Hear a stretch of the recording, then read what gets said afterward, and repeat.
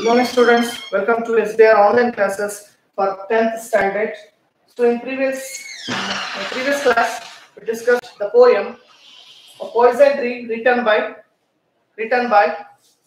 William Blake. So, in this class today, we are going to deal with the poem "Lochinvar" written by Sir Walter Scott, who is from Scotland. He is a Scottish writer.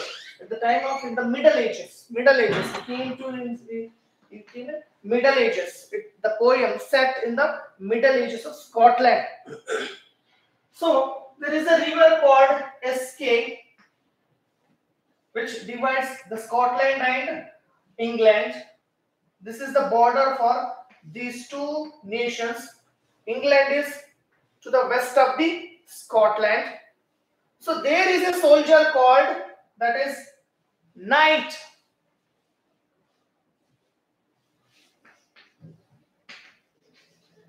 There is a soldier called that is Knight.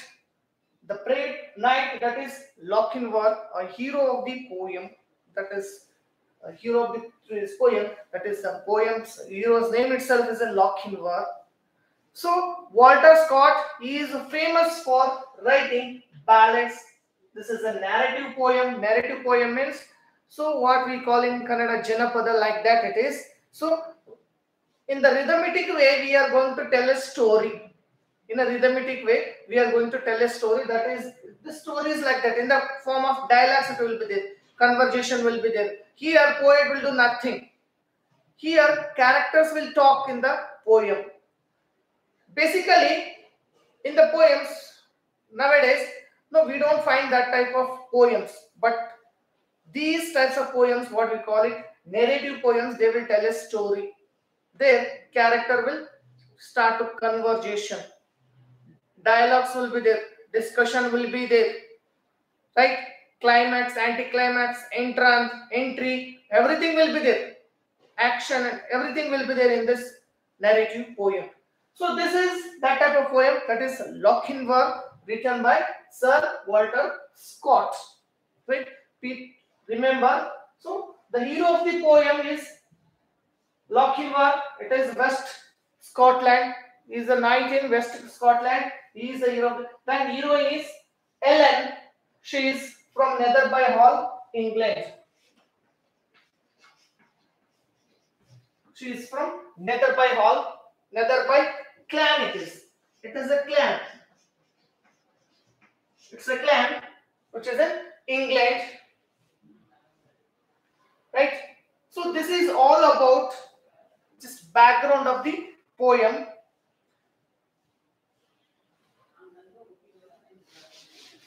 In this poem, we are going to read a story of Lochinvar and Ellen about their love. Why he is coming to Scotland, from Scotland to England, that is Netherby Hall. Why he is coming? That is the story of the poem. That is the theme of the poem, that brave and Lochinvar, who was very faithful in love and dauntless in war. How he is coming from the Scotland to England? How he is coming to England from the west of the Scotland? How he is crossing the river after coming from there? See what type of steed he was. Steed means a horse. Here in first line only it is there steed. Horse.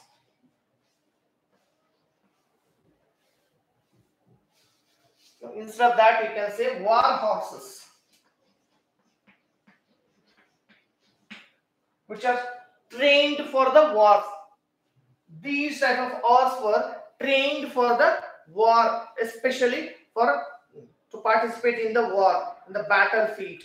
So that type of horse he has, and he is going to stop the wedding. The wedding is going to happen in Netherby Hall with a person who is so laggard and so covered eyes. So laggard in love and covered in war. He was very dastard. Dastard means very covered eyes. He will get fear for each and everything.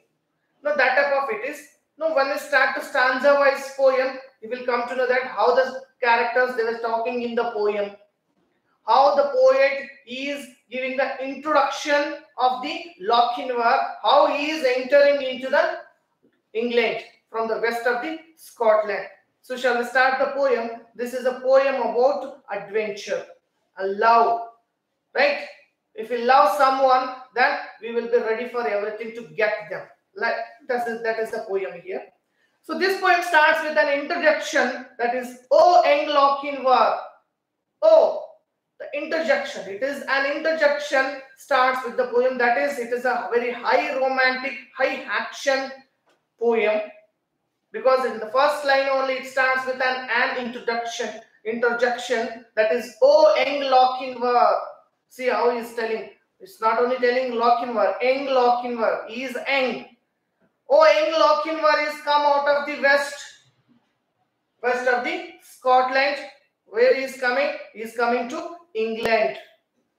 Through all the wide border, his steed was the best in all over Scotland and England.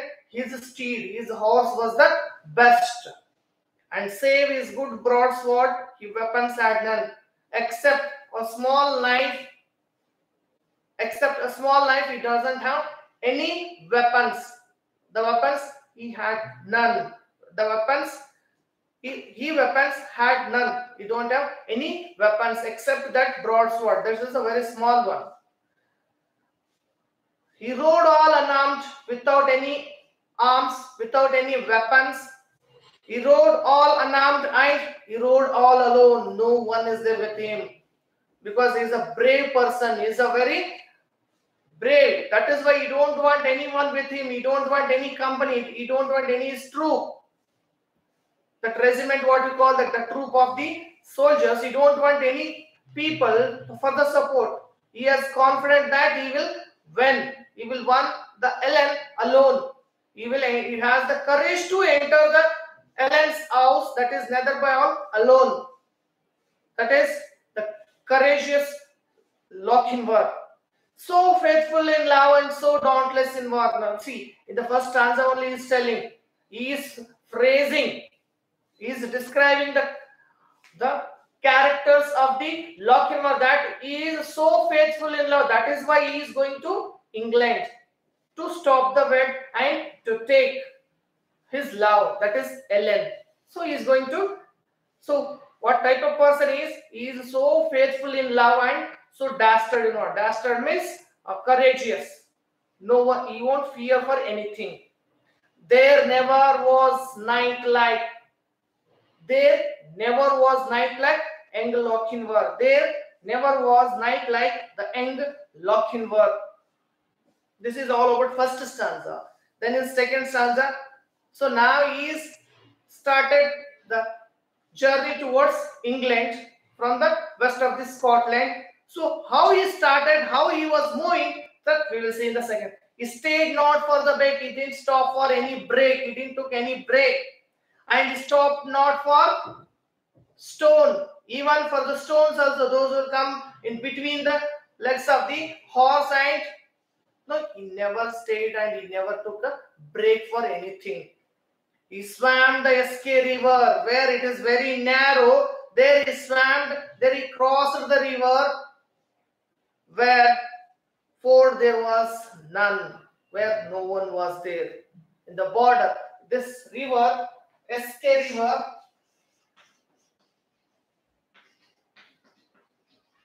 which separates Scotland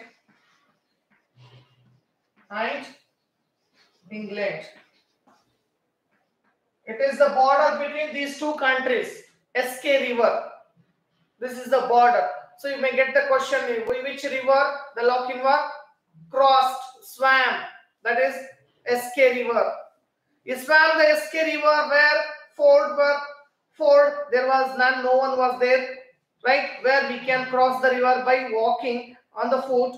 So there he swam the river and he crossed the country, but E-R-E, in time. In time, he reached the Netherby gate. In time, but ere he alighted at Netherby gate, He reached the Netherby hall in the time, but the bride had consented. The person who is the woman, the girl, Ellen, she is thinking the gallant came late. See how he is telling about the hero, that is Lochinvar, the gallant, a very brave person. The gallant came late. The bride had consented. Ellen is thinking Lochinvar came late because already the marriage was over. Then the gallant came late. When he is entering into the Netherby hall, the marriage was over. Then she is thinking the bride had consented. She thought the gallant came late. For what reason? For a laggard in love and dastard in war, the person who was not at all have any faith in love and so covered in the battlefield like Uttar Kumar. So for that, she is going to marry because her father is forcing her to marry him. That what type of person he is. Here he is giving the comparison. See what is said in the first stanza, fifth line. What is said? So faithful, so faithful in love, so dauntless in war.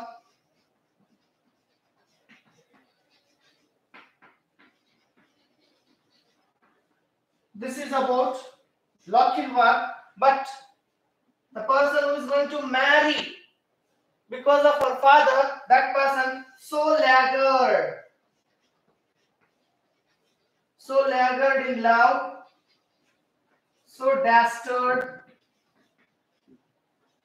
in war. See, this is the comparison. See, Lochinvar is so faithful in love and so dauntless in war. He was very faith. He has a very good faith in the love. That is why he is coming alone to get the Ellen from the England to Scotland. He is dauntless. That is why he came alone. He has a faith in love. That's why he came. And he has a dauntless. He has a fear. He has a power. He has the intelligent. That is why he don't have any fear. That is why he came alone and he has a plan to take that his heroine, that is Ellen. But the person who is ready to marry, that person laggard, who don't have any faith in the love, that dastard, who is cowardice, who will fear for everything. That type of person is. What he is doing was to wed the fair Ellen of the young Lochinvar, that brave Lochinvar. For a laggard in love and a dastard in war, was to wed the fair Ellen of brave Lochinvar. What type of boy it is, what type of soldier he is a brave Lochinvar. See, here the poet is how he is describing the difference between the hero and the person who is going to marry with Ellen. For a laggard in love and dastard in war was to wed the fair Ellen of brave Lochinvar. She belongs to brave Lochinvar. That type of girl she is going to marry because of her father's force. Then how he is entering into the so boldly entered into the Netherby hall without any fear. So boldly entered the Netherby hall among brides, men and kinsmen and brothers and all. So in the marriage, in that hall, all the people were present. Those who belongs to the brides and bridegrooms, relatives, kings and kingsmen, the relations, soldiers, knights, all were there, brothers and all were there. Then spoke the bride's father when the Lochinvar entered. When he entered into the Netherby hall, that time all the people they stand up. That for what reason he came to Netherby hall, because all they know he is in love with Ellen. So they're worrying, they're thinking, they thought that he is coming. He came there for the war. He came there for the war. But when the bride's father spoke to him, what is spoke? Then spoke the bride's father, his hand on his sword. First he kept his hand on the sword. Then for the poor craven bridegroom said never a word. The person who was standing with Ellen, the bride, he was totally silent. Oh, come here in peace here, or come here in war. For what reason you are here? What is the purpose of you to be present here in this situation, in this time, in this occasion, or to dance at our bridal? And Lord Lochinvar, this is the question asked by the Ellen's father. Ellen's father asked this question to Lochinvar: for what reason you came here? Whether you came for peace or war, or just to dance in our bridal function. Just to dance in our bridal function, and Lord Lochinvar, for what reason you came here? Then Lochinvar is replying. See how he is replying. I long wooed your daughter. I won your daughter's heart. I won your daughter's heart. But my suit you denied. We are both made for each other. But you denied it. Love swells like the Solway, but ebbs like its tide. Love is like the waves. Love is like waves. It is the waves of the seas, ocean. Sometimes it will be very high, sometimes it will be very low. So this is a figure of speech, that is simile. Love swells like the Solway, but ebbs like its tide. And now I come with this lost love of mine. Now I came here with the lost love of mine, who is going to marry with some other person that is so laggard in love and dastard in war. To lead, but one measure.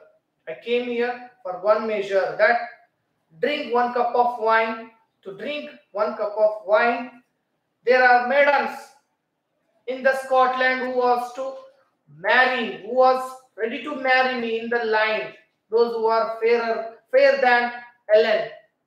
See, there are maidens in Scotland more lovely by far, that would gladly be bride to the Anglo-Kinwar. They are in queue to marry me. So they are very fairer than the Ellen. But I came here, for what reason? I came here to just have a measure and cup of wine in my lost love. The bride kissed the goblet. Ellen kissed the goblet. The knight took it up. He quaffed of wine. He drank that and he threw down the cup. After drinking, then he threw that cup, goblet. She looked down to blush. She was very shy. This is the way how she is showing, expressing her love. She kissed the goblet and she gave to him. After drinking that, he threw that and she was very shy and she looked up to sigh. She was breathing speed with a smile on her lips. A small smile, a beautiful smile is there on her lips and a tear in her eye. See, both are together here. One side she is very happy, another side she is very nervous. He took her soft hand. He is requesting her. Her mother could bar, even though her mother is not ready to give her hand, but he took her hand and now he is requesting. Now, tread we a measure. Shall we dance now? Said Anglo-Kinwar. He is offering a request of dance, to have a dance in the Netherby Hall. He is requesting to the Ellen, the woman who is going to marry with other person. So stately his form, and so lovely her face. Both are happy now that never hall such a galliard did grace. The entire hall is the proof. Entire hall is the proof for that. The very gallant, very beautiful event it is going on. That is, while our mother did fret She is very angry, and her father did fume. He is also very angry. And the bridegroom stood dangling in his bonnet and plume, the cap, what he has, that that crown like cap at the time of marriage, that one he took in his hand and he was standing in one side. And the bridemaidens whispered, they're better for, when they're dancing. The dance is going on between these Ellen and Lochinvar. That time the maidens who are present at that time, they were whispering, they're talking in a low voice to each other that this is a very wonderful pair. Wonderful pair it is. To have matched, wonderful match it is, made for each other. To have matched our fair cousin with young Lochinvar, their cousins, Ellen's cousins, they're talking each other in a whisper, that is in a low voice. That even they are also imagining that even they are also dancing in their imagination with the Lochinvar. That type of person he was, that type of personality he has, that is young Lochinvar. To have matched our fair cousin with young Lochinvar, one touch to her hand and one word in her ear. When they were dancing, that he uttered one word in her ear, that when they reached the hall door, by dancing, they're taking the rounds, and when they reached the gate, that is main door, that time, and the charger stood near. Charger means horse. Charger means horse, which was stood nearby the gate. So like to the crook, the fair lady, he swung. He took her and he sat. He made her to sat on the horse, and so light to saddle before her sprung. Within a fraction of a second, it happened everything. He took her and he went. He made her to sit on the horse, so light to the saddle before her, he sprung. So she is one. Now she is one because she is also waiting for him. She is one. We are gone. Over bank, bush, and skull. They will have fleet steeds that follow. Quoth young Lochinvar. He didn't see anything. He didn't see bush. He didn't see that bank, river, nothing. He crossed everything in a fraction of minutes, in a fraction of second. They will have fleet steeds. Even in river also, they didn't care. They crossed it. The steeds that follow, those who are following them, even these people, those who are following, they can't see. Quoth young Lochinvar, he was very speedy, went very speedy. There was mounting. When these two, they start to run, that time, these people, there was mounting Mong Gramus